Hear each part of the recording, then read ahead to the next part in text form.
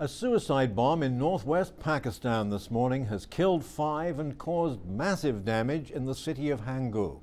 There was also a counterattack, and fighting now continues along the Afghan border. Kolby is on the line to fill us in on this. Kolby, what happened this morning?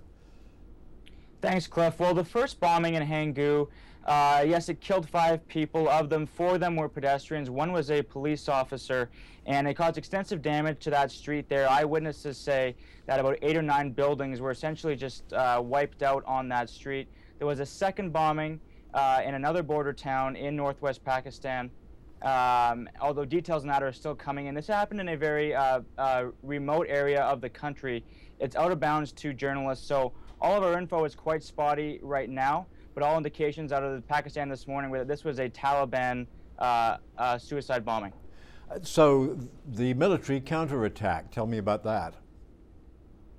Yeah, well, again, our information is kind of flooding in, but local officials there say that the military did issue a counterattack in that region in Pakistan, and they say that 8 militants were killed in that attack.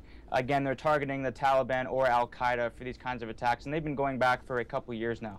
So there's quite a lot of history to this conflict, isn't there? Yeah, well, going back to 2008, that's when the military first started to target Taliban strongholds. And former Prime Minister Benazir Bhutto was murdered in December of 2007, so these kind of started to really pick up right after that. There have been several suicide bombings since then. They've been on sporting events, hotels, in rebel strongholds, and they've wiped out any number of people, killing between 30 and 150 people each time.